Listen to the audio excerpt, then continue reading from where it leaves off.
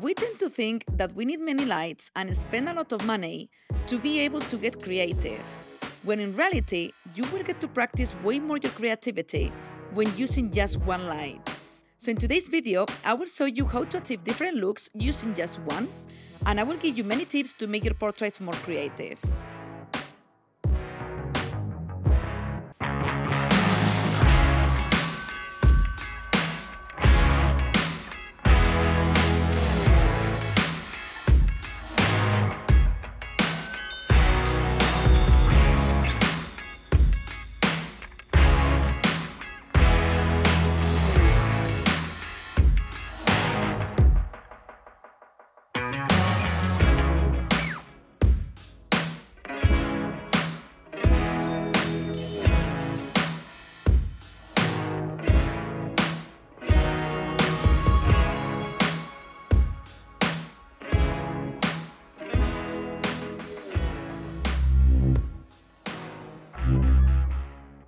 If you have only one light, there are many things you can do in your photography studio to be able to achieve a variety of moods for your client or for yourself.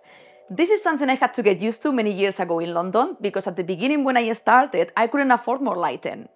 And now, even if I have more lighting, many times I shoot with one light because I learned very well how to use it creatively, and now I don't feel sometimes I need more lighting, to be honest. There are many factors you have to master to be able to be versatile with just one light, and I'm gonna show you everything today. But first, if we share the same passion for photography and the creative industry, make sure to subscribe to my channel because I share weekly videos. And I'm starting my travels next month as a photographer around the world, and I'm gonna document everything, so yeah, make sure to subscribe and you click the bell button to be notified about my weekly videos. Which ones are the main factors? The first one would be position of the light. This one is the main one. The second would be the color of the backdrop. I play with this a lot. You don't need too many backdrops, so don't worry about that. I'm gonna explain later. You have to take into account as well the distance between the model and the backdrop. The outfits, this is a very crucial part I'm gonna explain as well. Props, as you saw at the beginning of the video, they are very important and they really add creativity to your photos. And towards the end of the video, I'm gonna give you pro tips to save money when you have only one light. And obviously I'm gonna tell you the gear I've been using for these photos because I'm sure you're quite interested, because everyone asked me this. I switched from Canon to Sony for those new here. So yeah, I'm gonna tell you a couple of things that are quite interesting as well. The position of the light. I'm gonna keep it simple, okay? I'm gonna go first for moody, which is my favorite. If you follow my work, you know that. The lighting, if it's too flat, it's not gonna make the picture moody or dramatic. So my favorite setup is one light at 45 degrees angle. And actually, maybe you can see it now a little bit. This is more lit than the other side, because I have the light here at 45 degrees. And what it does is create a beautiful lighting over your subject, because instead of being flat, it's gonna accentuate the features, but not too much. So for male models, works very well, and for female as well, to be honest. And the next setup I really love, and I've been doing for these photos, it's 90 degrees. And so many of you love this setup. In previous photo shoots I had, you guys love this and ask me how I do it. And it's very simple, guys, so it's not overwhelming at all. You just have to put the lighting 90 degrees for your subject, and that's it. You're gonna be able to lit this half, and the other half is gonna be very dark. If there is lighting in that side, I do have some windows there, you can always put a black reflector to absorb the lighting. So you make sure there are not reflections here of the light. So you can do that. And for high-key portraits, same thing, to be honest, because for high key, many people, me included, I use a very flat lighting because I want everything super lit, right? And that works perfectly. But because I really like dramatic shots, even if I do high key portraits, I still like some shadows, at least in half of the face. So again, I still use 45 degrees angle. It works very well. The next would be the distance between the subject and the backdrop. This is as important as the position of the light. If I put myself very close from the light source and far away from the background is gonna be way darker. So this is a mood you can go for. But then, what you can do is, this is something I do a lot with music artists. I shoot a lot with music artists here in London, and I love doing it this way because I like it a bit more and it's not as moody. You can put your subject close to the backdrop and then the light closer as well. So you're gonna be able to see like a circle in the backdrop, and it's a bit more lit. There is more texture and three-dimensionality in the photo. Otherwise, it's just too black. This is my favorite way to do it, to be honest, because otherwise it's way too dark, and I don't really like that. Sometimes. For self-portrait photography, I do it a lot. And this is the interesting part. If you don't have a black backdrop, even though I highly recommend you because I love it and it's not as expensive, to be honest. So my favorite material is paper. It lasts quite long if you take care of it. So if you don't have black, you can use a white wall. Almost 100% sure you have a white wall in your house. So this is something you can use as well. Or in your photography studio, you have one. So you put the model or the subject very close to the wall, you're gonna be able to lit everything, okay? This is something you can play with. But then, if you want to add three-dimensionality, I love that word, you can put your subject farther away, and then you can put the light 45 degrees, and you can darken a bit the background, making it gray. And something you can do as well, and this is something I do a lot, it's locating the model close to the key light, and then raising the depth of field. So the background is gonna become darker and darker and darker. In my home photography studio, I don't have massive space and I still manage to make it quite gray. But if you have even a bigger studio, you can go farther away and sometimes you can even get a very black backdrop just playing with the light source and the distance. So this is key if you don't have too much budget for lighting. Choosing the right outfits. This is something many people ignore and you have no idea how important it is. I've been a fashion stylist in the luxury sector for almost 15 years and in London around 5, till I became a full-time freelance photographer and creative director. But these skills really helped me with my photo shoots because you have to choose wisely your clothing when you are shooting with a client, depending on the lighting you are using, okay? So for example, if you are shooting with black backdrop, it's good to use dark clothing because otherwise the lighting is gonna reflect on it and it's gonna change completely the lighting of the whole photo. So make sure you shoot with dark clothing and neutral colors.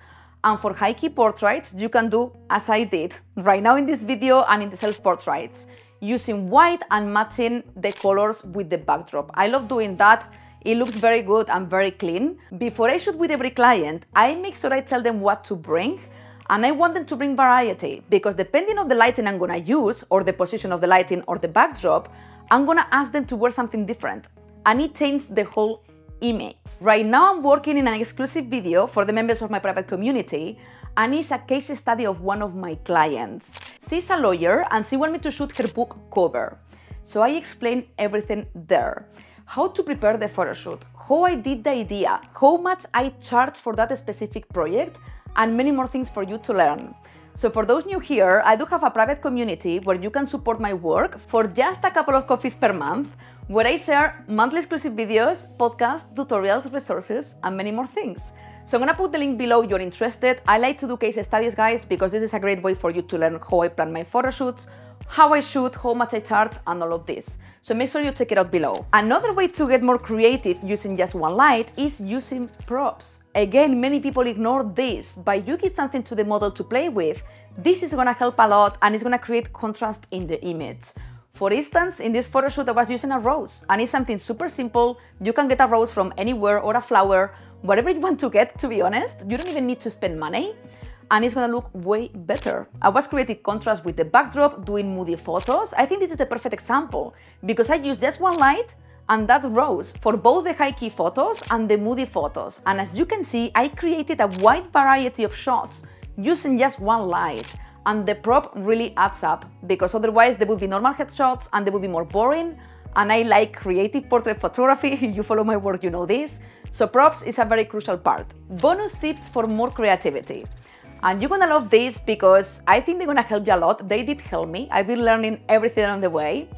The first tip would be getting RGB lights. I know there are more lights, but if you buy pocket RGB lights, even if it's just one, you're gonna be able to change the mood of the photo and they are very, very, very cheap if you get just one. They are very affordable. Another option would be, if you don't want to buy lights, gels. Gels are incredibly good to change as well the color of the light and they are very cheap. You can get gels for 20 quid or even less maybe. So this is something you can do to change as well the color of the light without having to buy more lights. Shooting through things. You can shoot through anything you want. And this is something I do a lot because it adds creativity. And you can shoot through leaves, flowers, or whatever you want. In this situation, I use a plastic bag because I was using my favorite lens of all times, and I'm gonna tell you later more about it because I'm gonna explain the gear now. So that lens, you can shoot at f1.4. So putting the plastic bag, it creates this blurriness and this dreamy effect, and it looks beautiful. So this is something you can do as well. And using just one light, you are offering more variety to your clients. And also something that it costs money, but you may have at home, to be honest, I don't know, it's using a projector. This is something I love doing with music artists. You can use any projection you want because you can even create them yourself. And this is more variety for your clients as well. So I think this is great. I love using projector, but I understand sometimes they are expensive, but you may have at home to watch films, you can use that. Now, the gear. The gear is up to you. You can use any gear you like, but I'm just gonna explain the one I've been using because many of you are gonna ask me. But anyway, in all the videos, I always put the gear I use below. And sometimes I get discounts, so I put the discounts as well if you like, guys. So everything is gonna be down below, but I'm gonna explain it. The first photos, the moody ones, were taken with the 7200 f2.8 G Master from Sony, the new one, and with my Sony a7R5. I recently switched from Canon to Sony, and I'm very happy about the switch. I loved Canon, I have no problem with Canon, I was very happy with Canon. I explained in a video why I switched, and yeah, I'm not gonna get into that right now, you can watch the video later.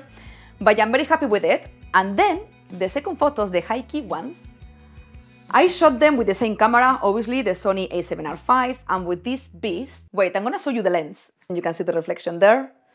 It's massive, it's very big, it's very heavy.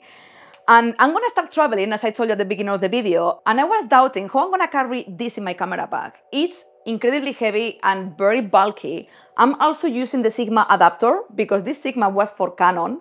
But I bought the Sigma MC11 and it works perfectly, the autofocus, so I couldn't be happier. And after using it today for my self-portraits, I'm like, no way, I'm not leaving this behind. It's my favorite lens. I try many lenses. I shoot a lot of portrait photography. And yeah, they are great. The 7200 is great as well. I'm very happy with it, don't take me wrong. But this one, I love it. My favorite lens of all times. So yeah, cons. It's way too heavy, okay? It's, you had to go to the gym to train to carry this baby. And it's very big, so I still don't know how I'm gonna carry it with me. But it's gonna come with me, guys, because I know I'm gonna be traveling a lot and I wanna do collaborations with people around the world. So yeah, I'm not gonna leave it behind. I don't know how I'm gonna do it, but I will take it with me. And then tripod and accessories, I will link everything below. I've been using a continuous light as well with a very huge diffuser you saw in the behind the scenes.